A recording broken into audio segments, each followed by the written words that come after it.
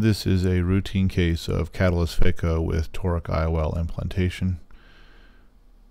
The vacuum cup has been placed on the conjunctiva and filled with saline, and then interfaced to the disposable lens of the patient interface.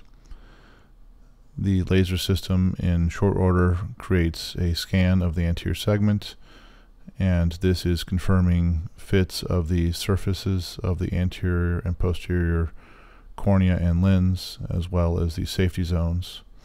The pupil is confirmed to be concentric with the outline, and then the capsulotomy is completed in short order. The lens fragmentation is then progressed through in approximately 60 seconds time. Intraoperatively, the capsulotomy is readily removed. Gas bubbles within the capsular bag are mobilized using a small amount of hydrodissection. And then hydrodissection is completed with good rotation of the nuclear material to permit a safe manipulation of the lens material and its evacuation. The phaco tip is used in this segment of the surgery essentially as a large aspiration port.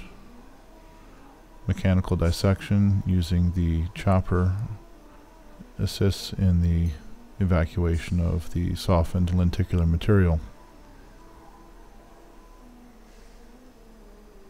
Note the stability of the bubbles on the viscoelastic on the undersurface of the corneal dome.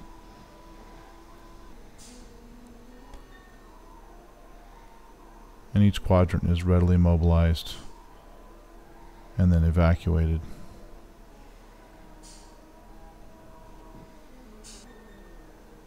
Cortex easily is mobilized using a coaxial IA system, followed by polishing of the capsular bag and placement of a toric lens, aligning it to the limbal marks. This concludes a successful case. Thank you.